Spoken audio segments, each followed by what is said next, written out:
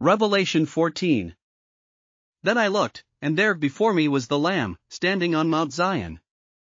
And with him 144,000 who had his name and his Father's name written on their foreheads. And I heard a sound from heaven like the roar of rushing waters, and like a loud peal of thunder. The sound I heard was like that of harpists playing their harps. 3 And they sang a new song before the throne and before the 4 living creatures and the elders. No one could learn the song except the 144,000 who had been redeemed from the earth. These are those who did not defile themselves with women, for they remained virgins. They follow the Lamb wherever he goes. They were purchased from among mankind and offered as firstfruits to God and the Lamb. No lie was found in their mouths, they are blameless. Then I saw another angel flying in midair, and he had the eternal gospel to proclaim to those who live on the earth, to every nation, tribe, language and people. He said in a loud voice, "Fear God and give him glory, because the hour of his judgment has come.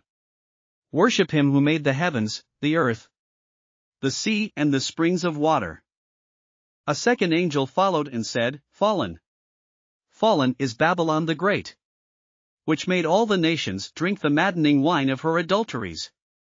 A third angel followed them and said in a loud voice, "If anyone worships the beast and its image and receives its mark on their forehead or on their hand, they, too, will drink the wine of God's fury, which has been poured full strength into the cup of his wrath.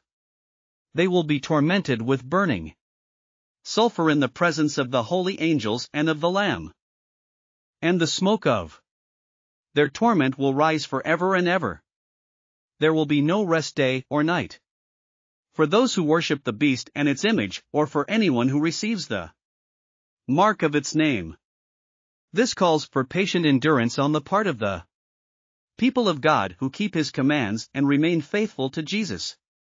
Then I heard a voice from heaven say, "Write this, blessed are the dead who die in the Lord from now on.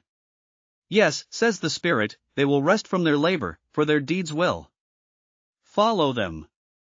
I looked, and there before me was a white cloud, and seated on the cloud was one like a son of man with a crown of gold on his head and a sharp sickle in his hand.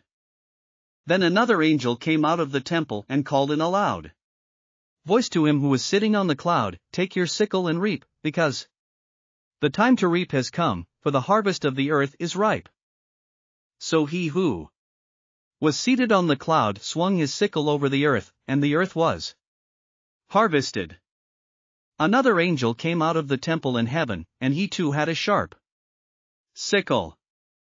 Still another angel, who had charge of the fire, came from the altar and called in a loud voice to him who had the sharp sickle, "Take your sharp sickle and gather the clusters of grapes from the earth's vine, because its grapes are ripe." The angel swung his sickle on the earth, gathered its grapes and threw them into the great winepress of God's wrath. 20 They were trampled in the winepress outside the city, and blood flowed out of the press, rising as high as the horses' bridles for a distance of 1 stadia.